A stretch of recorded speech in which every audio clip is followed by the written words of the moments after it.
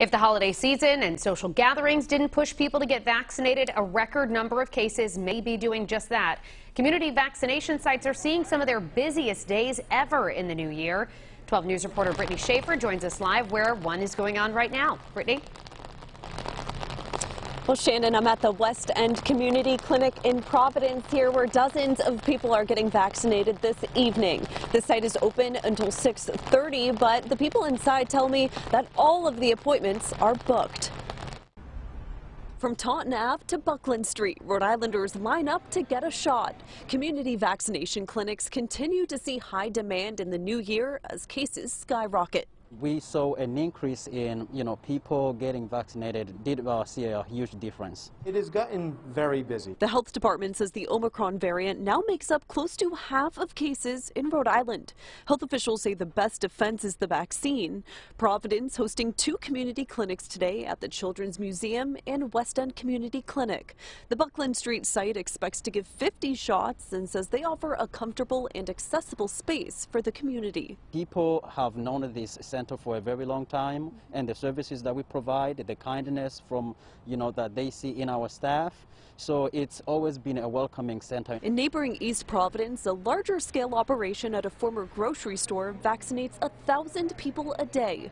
Among those today, Amanda Mattress. Today we got the boosters. The Coventry resident works at the East Providence Senior Center and tells me it goes beyond protecting herself. Protecting the community as well.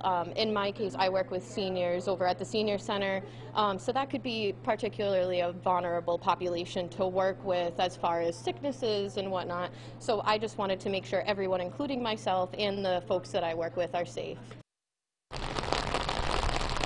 And this afternoon, the state announced 2 COVID vaccination clinics for tomorrow. One is in Wakefield at South Road Elementary, the other happening in East Providence at the Gordon School.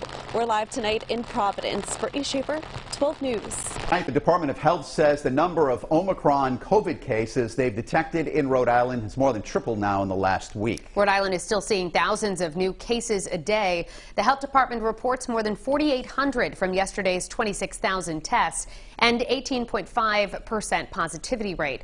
Unfortunately, another 11 people have died. The number of people in the hospital is back above 400 for the first time since last January, though they're still running behind the number of hospitalizations on this date last year. And while the health department reports a growing number of breakthrough infections, the data shows case rates are 2.5 times higher for people who are not vaccinated. So the state is running community vaccination clinics to get out more shots and boosters. 12 News reporter Brittany Schaefer joins us live from one of those clinics in Providence. Brittany? Well, Mike, Shannon, the state has 6 community vaccination clinics running today across the state, including one here in Providence at the West End Community Center. This site is open until 6:30 p.m. It did originally open at 3:30, and people inside tell me they expect to vaccinate 50 people here today.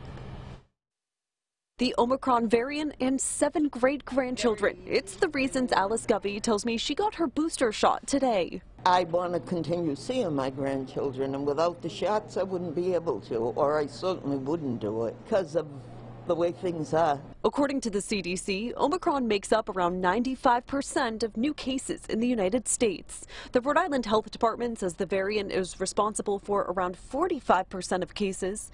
Being in a vulnerable population, the 89-year-old East Providence resident is hoping this, like many others. I'm hoping that this is coming to an end, and I'll do everything I can to help doing that. So I just hope that this will end very soon. The state held community vaccination clinics in Little Compton, Pawtucket, East Providence, and Providence today. In East Providence, a former grocery store now offers a space to vaccinate 1,000 people a day. The site offers Moderna and Pfizer by appointment or walk-ins. The city's fire department helps run the site. Captain John Potvin tells me most people are getting boosters, but they are also seeing a lot of initial shots. What we're seeing out in the streets when we're responding to calls, there's a lot more people that are COVID positive. There are a lot of people that are nervous and that they are scared. Whatever is being transmitted right now is definitely transmitting more readily.